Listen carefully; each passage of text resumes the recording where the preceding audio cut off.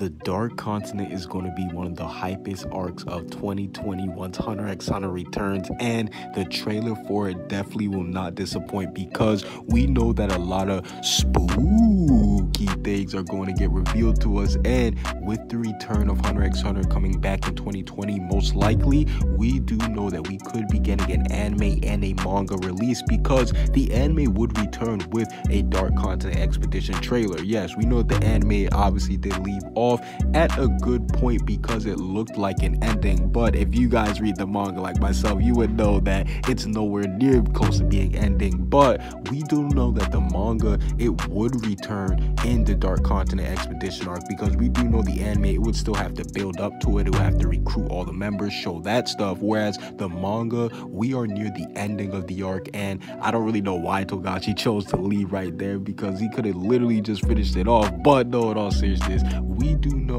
that the manga, let's be honest here, Chief, it would definitely most likely return before the anime, because the anime, it does not look like we're going to get a Hunter x Hunter 2011, maybe a Hunter x Hunter 2020 continuation. The hardest thing about the anime, to be honest, would just be figuring out the title for it, because they already made so many different series. They have more Hunter x Hunter series than I have channels. But though, in all seriousness, we do know, or at least if you're a manga reader, you would know that the manga isn't bad, because the hypest moments do not disappoint regardless of the art, contrary to popular belief, because we see the Phantom Troop, the princes, Netero, all the hype characters, they're still there. And to be honest, the manga, I actually do think that it is a good way to actually experience Hunter x Hunter. Not saying it's better than the anime, no, don't say that. Don't think that Phantom Man thinks that the Hunter x Hunter manga is better than the anime, but I am saying that the hype moments definitely do impact when Togashi actually does try, which is why I do think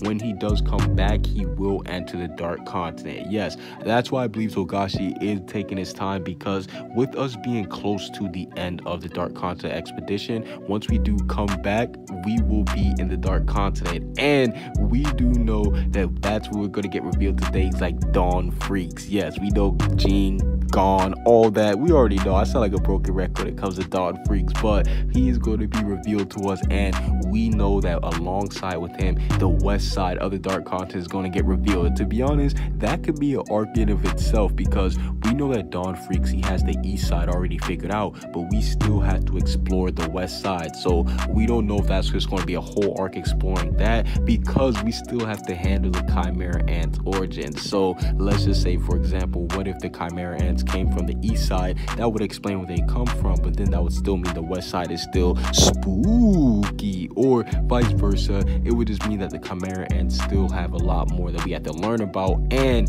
speaking of characters we gotta learn about, the Zoldyck family. Just when we thought that we knew everything, no, we know that Zig Zoldyck actually did travel with Netero to the Dark Continent, and we do know about Maha Zoldyck. So I definitely do think that Maha and Zig Zoldyck, they definitely are hints at a new Zoldyck member being on the Dark Continent, and maybe we'll get I guess you could say a relationship similar to Gon and Killua, but with Dawn and whoever else will be on the Dark Continent for the Zoldyck family, because I doubt it will be Maha or Zig Zoldyck still. So it would have to be a whole new member. And speaking of the Zoldyck families, Aluka's true family, aka the Calamities, will be revealed, and new Calamities potentially, because Aluka wasn't really considered a calamity, but yet she's still that dangerous. So I'm interested to see if there are going to be some new Calamities that get revealed in the new Dark Continent trailer. Comment what you guys think down below. Subscribe if you haven't. Peace out.